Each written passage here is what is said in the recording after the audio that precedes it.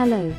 Today, we're diving into the life of Yokoi Shōnan, a samurai and visionary reformer from the Bakumatsu and early Meiji periods in Japan.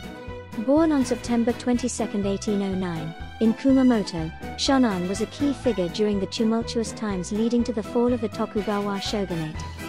Advocating for modernization and opening Japan to the world, his ideas on government reform, national defense, and foreign trade were ahead of his time.